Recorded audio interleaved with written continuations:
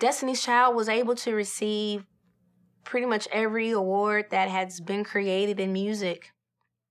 MOBO's World Music Awards, American Music Awards, Billboard Awards, being called one of the best-selling female groups of all time. That's pretty huge.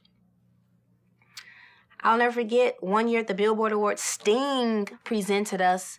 I believe we got Billboard Artist of the Year. Sting, who is my imaginary husband, presented us with that award. I was like, Sting is huge.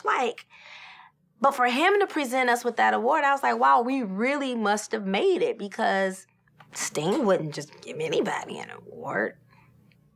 He gave that to us. That's a standout moment for me. You know, what I'm about to say might not have been an award, but Whitney Houston meeting us in a hotel lobby singing Say My Name, telling us to stay together and love each other, and she just wished us well. That's an award to me.